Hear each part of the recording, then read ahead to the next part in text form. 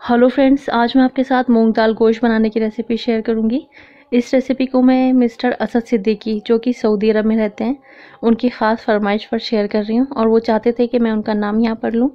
तो आप इस रेसिपी को ज़रूर ट्राई कीजिएगा, ये बहुत ही डिलीशियस बनकर तैयार होती है।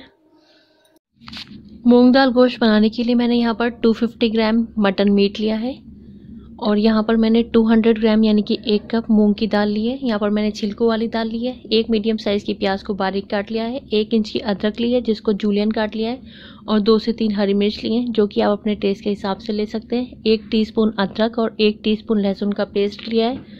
एक छोटी सी प्याज ली है, इसको हम इसको बघार में इस्तेमाल करेंगे और 2 टेबलस्पून प्योर घी लिया है। ये कुछ पाउडर्ड मसाले हैं। इसमें 1 टीस्पून नमक, 1 टीस्पून लाल मिर्च पाउडर, 1/3 टीस्पून गरम मसाला पाउडर, हाफ टी स्पून जीरा पाउडर, हाफ टी स्पून हल्दी पाउडर और 2 टीस्पून धनिया पाउडर है। यहाँ पर धनिया पाउडर का थोड़ा सा ज़्यादा इस्तेमाल होगा और 3 से 4 टेबलस्पून हम तेल का इस्तेमाल करेंगे। सबसे पहले हम एक प्रेशर कुकर लेंगे और उसमें तेल ऐड कर देंगे और तेल के गर्म होते ही हम इसमें प्याज ऐड कर देंगे और मीडियम टू हाई फ्लेम पर प्याज को हम गोल्डन होने तक फ्राई कर लेंगे। प्याज को हमने गोल्डन होने तक फ्राई कर लिया। अब हम इसमें मटन मीट ऐड कर देंगे और मीडियम टू हाई फ्लेम पर हम इसको 2 से 3 मिनट के लिए फ्राई करेंगे जब तक कि मीट अपना कलर चेंज नहीं कर देता है।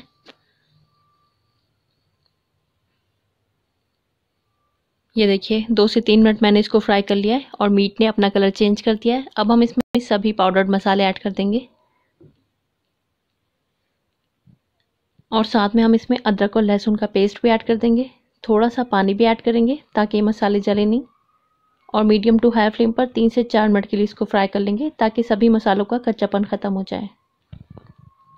ये देखिए मसालों का कच्चापन ख़त्म होने तक मैंने इनको अच्छे से भून लिया। अब हम इसमें दाल ऐड कर देंगे। यहाँ पर मैंने 1 कप दाल ली है यानी कि 200 ग्राम दाल ली है। तो यहाँ पर हम दाल का 4 गुना ज़्यादा पानी ऐड करेंगे यानी कि हम यहाँ पर 4 कप पानी ऐड करेंगे यानी कि 800 ml पानी ऐड करेंगे। पानी की कंसिस्टेंसी को हम बाद में भी एडजस्ट कर सकते हैं। अगर आपको ये गाढ़ी लगती है तो आप इसमें गर्म पानी डाल सकते हैं। अब हम इसमें प्रेशर लगा देंगे। हाई फ्लेम पर हम इसमें एक प्रेशर आने देंगे। एक प्रेशर को आने के बाद गैस की फ्लेम को लो कर देंगे और 12 से 15 मिनट के लिए हम इसको लो फ्लेम पर पकाएंगे।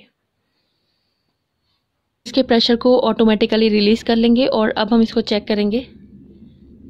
ये देखिए हमारी दाल और हमारा मटन अच्छे से गल गया है।